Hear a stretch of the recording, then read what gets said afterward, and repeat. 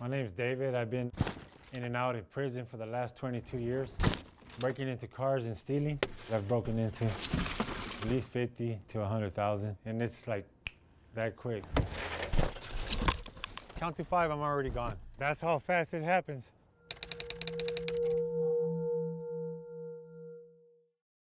I've stolen purses, I've stolen guns, I've stolen computers, I've stolen Christmas bags, I've stolen a lot of things. And I didn't care who I was hurting. When I was locked up, I was thinking about, that I had to find a different way of living. The only way I could think of doing something different was giving back to the community, and that's why I'm here today. Now I'm a member of a church, and keeps me motivated, keeps me out of trouble. Right now we're here at Washington Park. Ain't nobody think I'm doing nothing wrong. All these people are jogging. They think that I'm somebody just sitting here enjoying a cup of coffee, just sitting here enjoying a day at the park, looking at the ducks, because I look like I'm somebody innocent, but I'm not.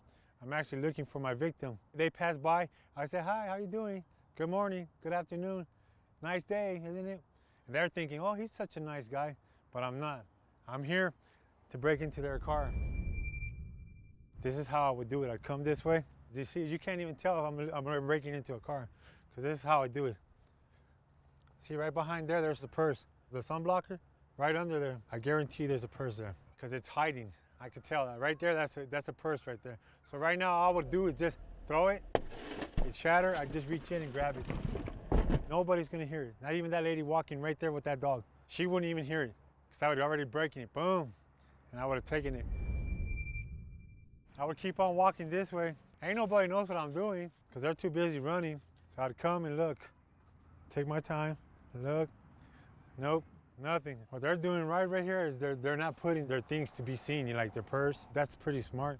I get my cell phone out, and this is what I would do a lot of times. I'll act like I'm talking to somebody. Yeah, I'm out here at the park enjoying my day. Yeah, how are you doing? Be talking to myself though.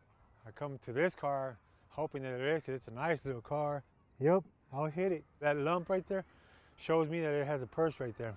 This lady's biggest mistake is trying to cover that purse with her jacket, and I know it's there. Start doing jumping jack. But these people are actually thinking I'm working out, and I'm not. Because I'm like, just looking at the cars, just waiting for the victims. The people that are passing by are like, oh, he's working out. So they ain't thinking nothing of me at all. When I'm actually out here getting ready to break into a car. It could be anybody. That's the hard part at the parks. I have friends that are female that do that. They walk around with their puppies breaking into cars. To avoid it, just don't leave your things in the car. If you think that it's gonna be safe under the seat, it's not. It's not safe to leave your things in the car. It's not. The people need to know that, man, because it's not right. If they're gonna go to the park, the best thing I would do for them, my best advice is just take your driver's license and take your key. And make sure they take the keys on them. Don't leave them under their tires. Don't leave them in the gas tank. I see these ladies exercising, doing jumping jacks, little stretchies, and then they'll hide their key. Now you're not only gonna get your purse stolen, you're gonna get the whole thing stolen. Right now I just pulled up to a store parking lot. The holidays are coming up, so I'm gonna be parked out here. I'm gonna act like I'm talking on the phone. I'm just here, sitting here, watching, looking at people that will come by, come back and leave their stuff in their car and then go back to the stores. There's a reason why she's putting something inside that trunk. It's money. That's what we're thinking. We just go, break the window, and the trunk opens, and then we grab what we grab, and we go. The alarms go off, and the people won't even look because it's not their vehicle. I don't see nothing coming. I don't see nobody parking. Then I'm gonna get off the car. I'm coming this way. I'm gonna act like I'm going to that store, but I'm not. First thing I do is I look in there. Like right here, there's a purse right there. So I would take it. There's already one victim right there. Like if it was a holiday, people usually leave their bags like this. And to me, being a holiday, there's probably presents in there. There's probably something in there. Come around and take them that quick, and I'm gone. This is the victim. I see what they do. They look around, and then they do this,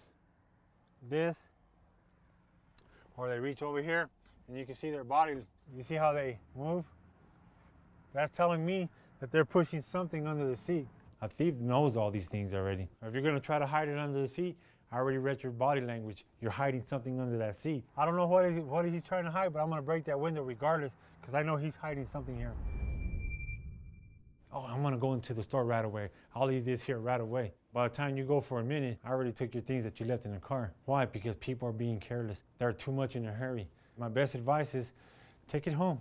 I would suggest that they go from one store, go home, drop it off, then go to the next store. Because if you go from multiple stores, you ain't gonna be carrying everything else to the other stores. So guess what? We're coming and taking them. There ain't no safe place to leave your car. If you leave valuable things, you got thieves that are gonna come and take it.